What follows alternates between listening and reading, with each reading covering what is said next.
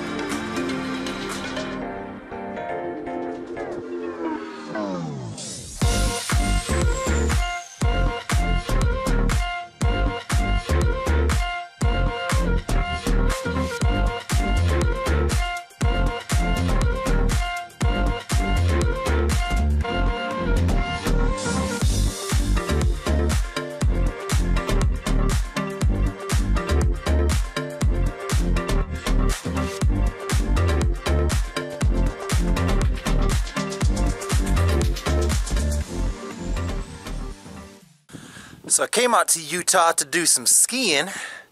The weather report was calling for blue sky Tuesday and Wednesday.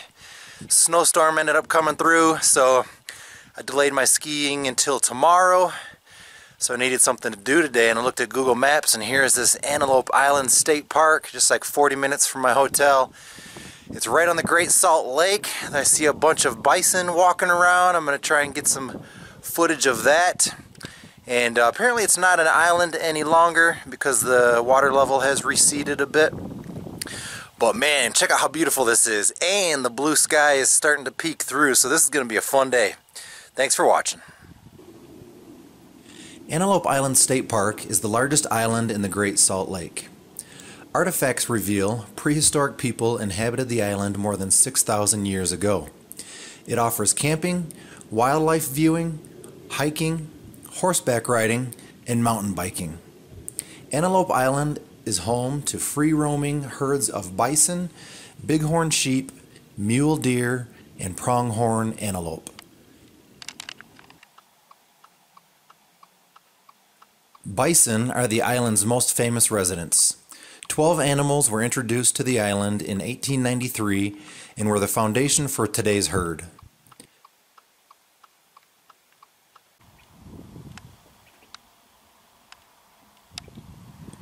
The island's namesake, pronghorn antelope, are native to Utah and to the island. These small, deer-like animals are the fastest animals in North America and can reach speeds of up to 70 miles per hour. Like all other animals on the island, they roam freely and can be seen at various locations throughout the year.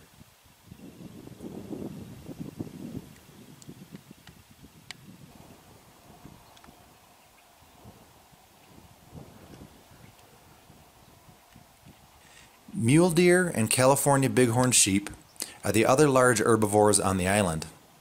Predators include coyotes, bobcats, badgers, and numerous birds of prey such as owls, hawks, and falcons.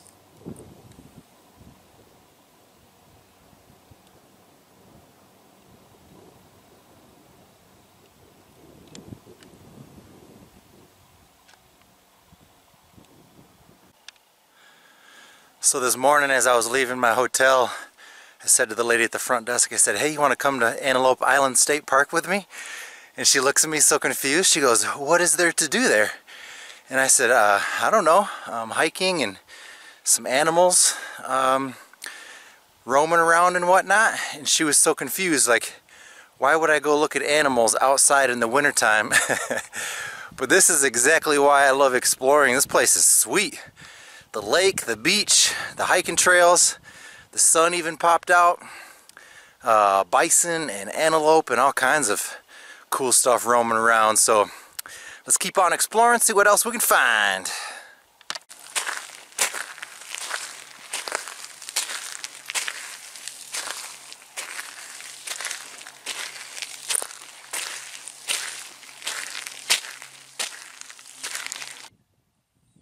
The Great Salt Lake is the largest natural lake west of the Mississippi River. On average, the Great Salt Lake is 75 miles long by 28 miles wide. At this level, maximum depth is only about 33 feet.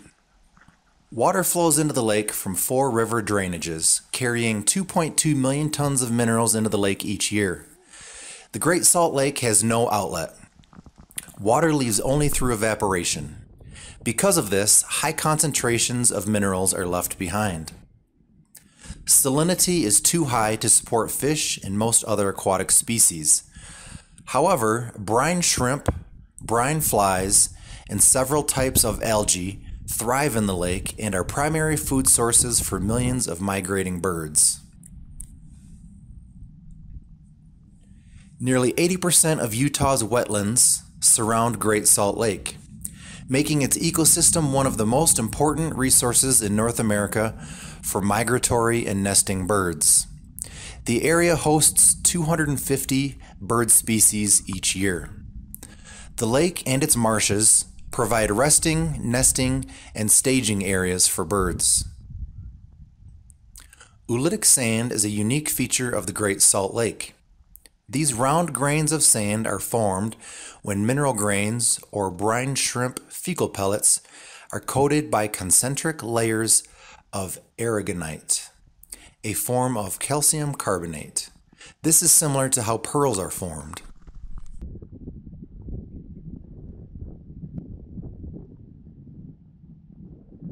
The oldest rocks on Antelope Island are some of the oldest found anywhere in Utah.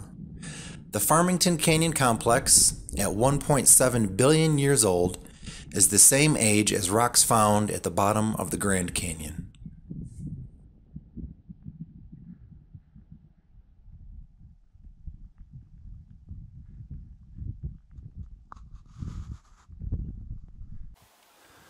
So this is pretty sweet. Apparently there are some campsites right here. Ladyfinger sites 1 through 5. So let's walk up here really quick and see if I can show them to you. They are right on the lake, which is pretty sweet. All these mountains in the background. There are some restrooms up here. Alright, 1 through 3, 4, and 5. See how big they are. Obviously they're going to be like tent camping sites. Let's just go check out site number 1 here. Nice sandy surface I'm walking on. Site number 1. Looks like we got a picnic table and maybe a pad for the tent. But you gotta check out this view. It's beautiful.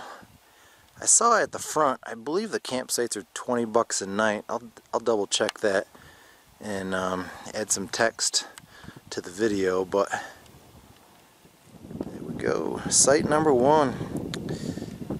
Pretty sweet. This place is amazing. Had so much fun today. Check it out. There's a bison right back there.